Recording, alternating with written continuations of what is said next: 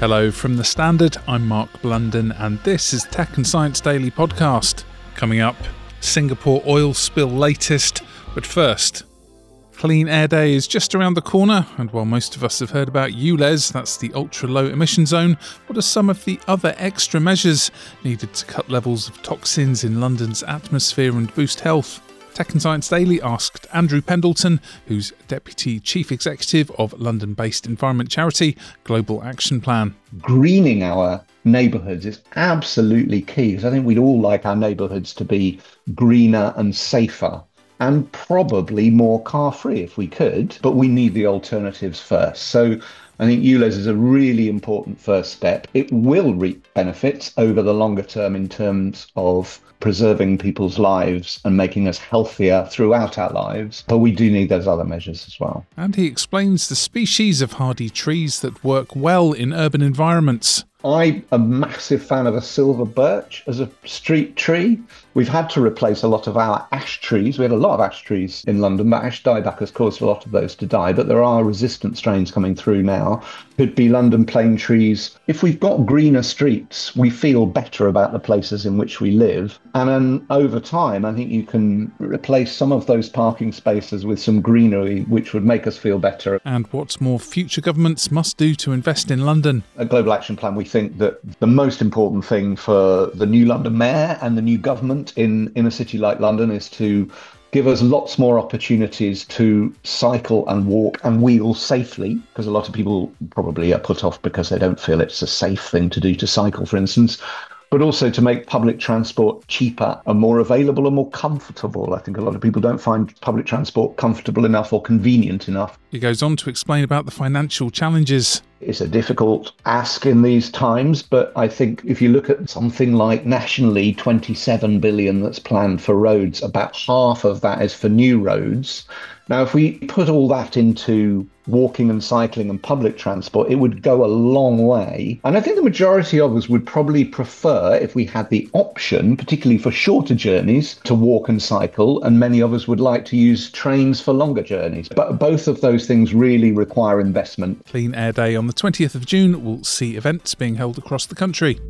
Next, a major oil spill on Singapore's coast has shut beaches at a popular tourist resort and was caused by a dredger boat losing engine power and steering control before hitting a cargo ship. Singapore authorities are scrambling to clean up the spill that has blackened the city-state's southern coastline amid fears of a devastating impact on wildlife. The Netherlands flagged dredger Von Maxima struck the Singaporean fuel supply ship Marine Honour on Friday. It ruptured one of the cargo tanks on the Marine Honour, which leaked low-sulphur oil into the sea. Although the leak has been contained, tides washed the spilled oil that had been treated with dispersants further along the shoreline, including to the popular resort of Sentosa. Now, researchers at Cornell University in the US say they found that plants can adapt to avoid death by solving problems when they sense a neighbouring plant is being eaten by insects. Plants have a vascular system, which is a network of cells that transport water, minerals and nutrients to help growth. Now, this research on plant problem solving comes after the team studied goldenrod flowers as they observed how it responded when being eaten by beetles, emitting a chemical telling the insect that the plant's damaged and makes bad food. Previous studies have found that plants emit a high-frequency sound when they undergo environmental stress, such as damage to their leaves and stems. Next, deploying NASA's Chandra X-ray Observatory and ESA's XMM Newton, researchers are studying radiation from stars to examine whether their nearby orbiting exoplanets could support life. They're scanning levels of X-rays and ultraviolet lights, which, if powerful enough, could stop planetary environments from being habitable.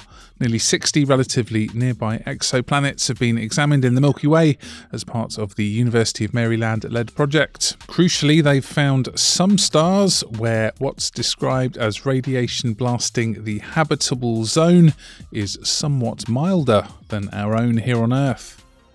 Now, an urgent warning has been issued by America's Centers for Disease Control and Prevention about an outbreak of potentially deadly salmonella poisoning linked to bearded dragon pet lizards. Bearded dragons carry salmonella bacteria in their droppings, and the CDC says when a person touches the lizard or its cage and then touches their mouths or food when they eat, they risk contracting the bacteria. The CDC recommends washing hands regularly after touching a lizard, making sure young children under 5 avoid contact, and having a dedicated enclosure that keeps them from roaming freely around the house. Let's go to the ads. Stay there for more news from the world of tech and science. Plus, it's Mark Zuckerberg's mega yacht. Why not hit follow? In the meantime, give us a rating. Welcome back. A farm left to nature years before rewilding rose to prominence has become a unique and important site for wildlife, so say conservationists who are launching a bid to save it. The owner of Strawberry Hill near Bedford stopped farming his land 37 years ago, with once arable fields reverting to scrubland. That is now a haven for a host of wildlife, including threatened nightingales, cuckoos and turtle doves. But the 377-acre site has no official designations or protections, and following the owner's death, there were fears the land could be sold and returned to agriculture. The Wildlife Trust for Beds, Cams and Northants has raised enough money to buy half of the land, but now is trying to find a further £1.5 million to secure the rest of the site. And finally, Facebook boss Mark Zuckerberg has been showing off his latest billionaire's toy, a $300 million super yacht called Launchpad. The multi-billionaire gave it a spin around the Spanish coast after celebrating his 40th birthday.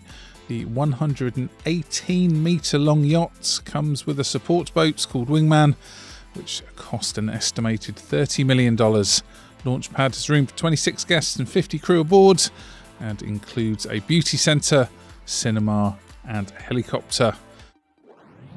You're up to date. Come back at 4 p.m. for the latest news, interviews and analysis from the Standard podcast here in London, and we'll be back on Tuesday at 1 p.m. See you then.